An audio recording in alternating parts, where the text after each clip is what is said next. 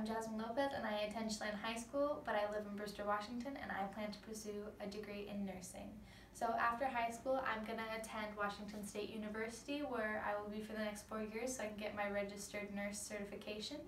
And I'd like to thank all of my science teachers at Chelan High School for really showing me what STEM has to offer. I was unaware that nursing falls into the STEM category, but I'm very thankful that it does, because all of that I've learned from STEM has really opened me up to a lot of opportunities, and I'm excited for what I can do with my STEM degree.